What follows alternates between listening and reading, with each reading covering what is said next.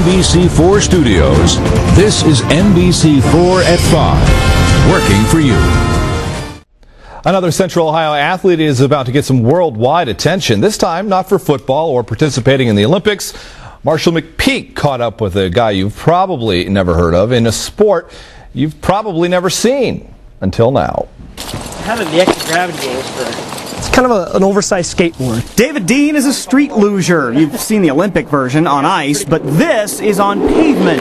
I've gotten 2 world championships, 2 World Cup Series wins. He's been racing professionally since 2001, full-time, making a pretty good living from his wins, sponsorships, and articles about the sport. He races in Europe, South Africa, and Rio. He's even been in some Hollywood movies, and he's still keeping up with classes at OSU and graduating this spring. In the sport, I'm well known, but the sport as a whole isn't. But that's about to change. David found a contest online and signed up to share his passion for the sport.